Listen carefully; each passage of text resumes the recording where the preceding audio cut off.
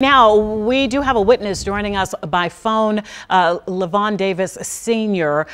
Tell us where you are, what you know about this situation. Are you safe? Good morning. Good morning. How are you? Doing okay. We just want to know what you're seeing or what you've been told so far, sir. Basically, I haven't been told anything. I just woke up to a massive shooting and saw police laying on the ground this morning. And I tried to get out to go for work because I have a business to run, open the store, and they were forcing me to go back into my home. And then all I basically saw was a lot of shooting kept going on from the house across the street from me. Shooting out. He's inside shooting out, basically. And then I saw the SWAT team pull up, and all I kept seeing was rounds of fire kept being shooting. Rounds of fire kept being fired outside of the door at the police. And you said you saw, let me just make sure I heard that right. You saw the officer get hit? No, I saw an officer laying in the street. Laying in the street? Yes, okay. Gunshots, bleeding. Okay. And so you're still in your home now, haven't been able to leave? No, I actually had to jump out my window to get to work. Levon, do you know how long the shooting seemed to last? It's been lasting around 7 o'clock this morning when I first woke up. The first volley of bullets, though, you woke up to a volley of bullets. How long did it last? It lasted for a couple of minutes off and on, and then it kept, then it got silent, and it started back again. And then it's been fire shots here and there, here and there, here and there. So I have a business to run, so I had no other choice but to jump out my window to open the store for my employees to be on time. When was the last time you heard some shots? How many minutes ago? How long ago was it since you heard some shots? That was right before I left. That was around 9:30.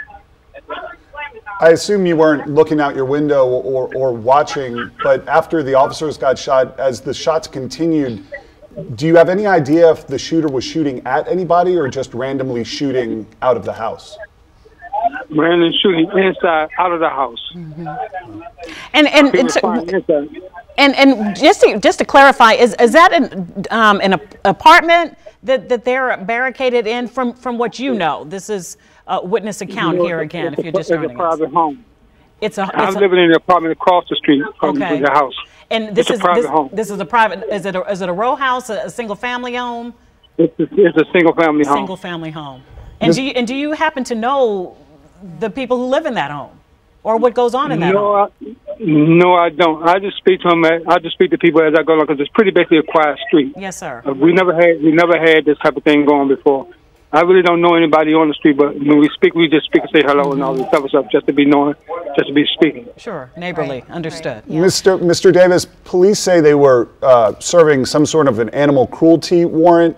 Have you noticed anything with animals or dogs or sounds from that house? Yes, I do know he had a bunch of dogs. Yeah, I do. I mean, I'm aware of that.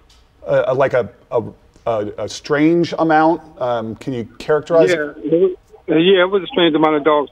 Dogs kept barking all day and all night. It was a lot of them. You couldn't put an estimate on how many?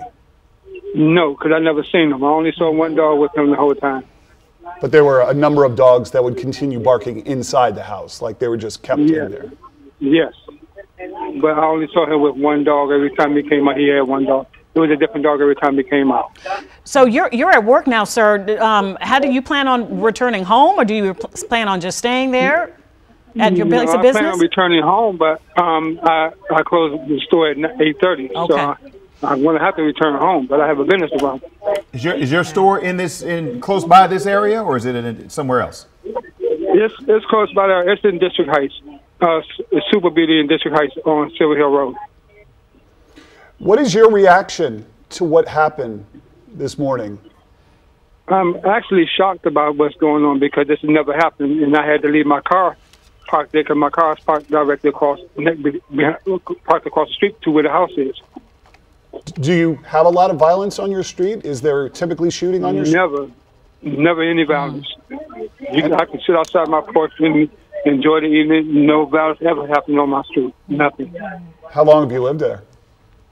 I've been here 6 years. 6 years. Wow. Well, Mr. Davis, we are really happy that you are safe and chose to join us. It gives us so much more insight into the street and just the neighborhood itself. Your comments, so we appreciate you. No, thank you so much.